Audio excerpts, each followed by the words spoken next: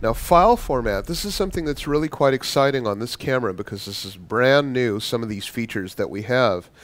What is really cool is that there are 4 different what I call wrappers or envelopes for different file sizes.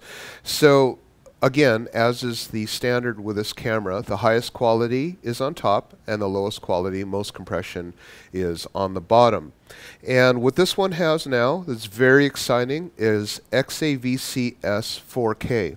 This will do internal 4K recording, which is phenomenal.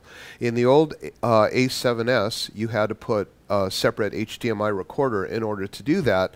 This one will now record 4K direct, and it's got some massively beefy sizes and also recording formats, which we'll talk about quite a bit. But this is truly a professional cinema camera with all of these features. XAVC S HD, that's also a very beefy format, but it's 1080p. It's not, it's 1080 resolution. It's not the 4K, but it has the ability to capture more data, and we'll show you those. AVC HD was previously the standard on these cameras. That is the 1080 resolution. And MP4, what's different about this camera now is now it'll do 1080, but in the smaller MP4 format. So MP4 would be more for uploading straight to YouTube. XAVC S 4K would be for when you're doing professional cinematography.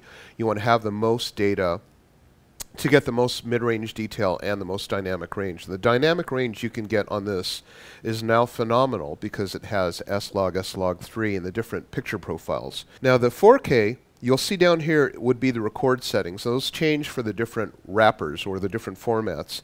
So look at this right here. This is 30 frames per second, 100 megabits per second. Now this is a massive file.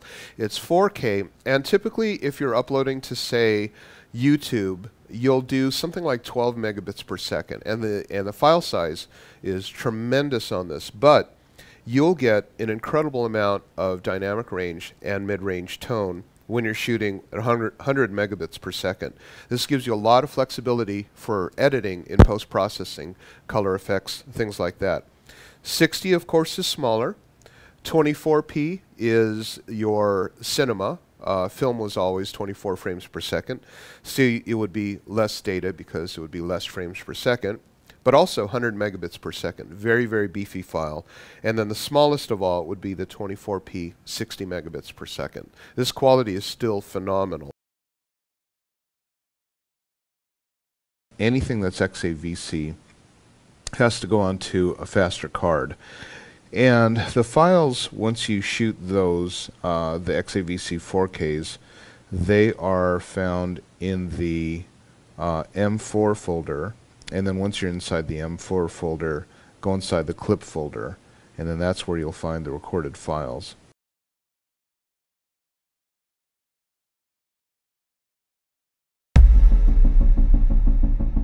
Now this one is an upgrade to the A7S, which we've been using for a long time for all of our video stuff, because this one's main feature now is that it'll record 4K direct, and that's huge. It also has 5-axis image stabilization, which I'll show you how cool that is, especially for video. And it also has HFR, which gives you up to 4 times slow motion. So we're going to show you how to do all of that stuff, and it has better low light capabilities.